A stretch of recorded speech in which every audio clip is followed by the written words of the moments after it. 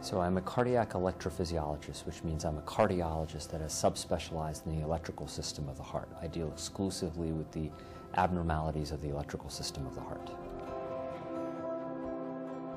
Atrial fibrillation is the most common abnormal rhythm in the United States and is the most common cause of stroke.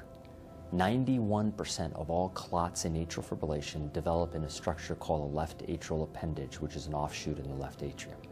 You take a blood thinner with the idea that it's going to thin that little part of your heart, but blood thinners actually thin your entire body. So you have problems like bleeding out of the GI system or bleeding from your skin or into your brain. So blood thinners cause a lot of problems. What the Watchman is a left atrial appendage occlusion device. And what that means is we put this inside the left atrial appendage where all the clots form. And after about 45 days, if it seals, you actually get off blood thinners. Patients no longer have to take blood thinners anymore for their atrial fibrillation.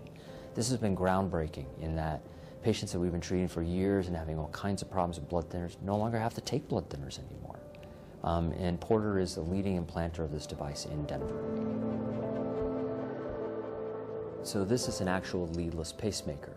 This is a game changer in technology. We think of pacemakers, we think of devices that sit out here, you can see them protruding and bulging.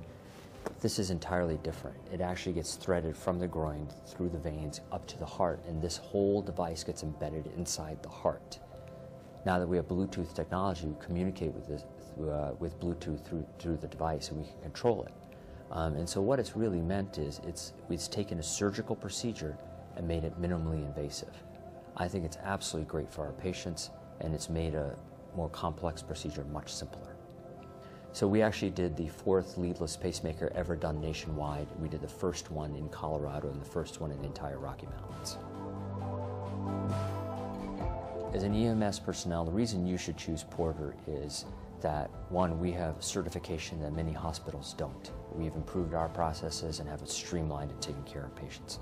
2, we offer cutting-edge technology, from left atrial appendage occlusion to leadless pacemakers to other research studies involving patients with atrial fibrillation and other arrhythmias.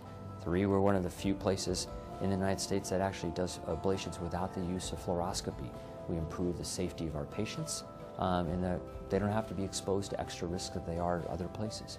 4, we are the leading center for arrhythmia care in Denver.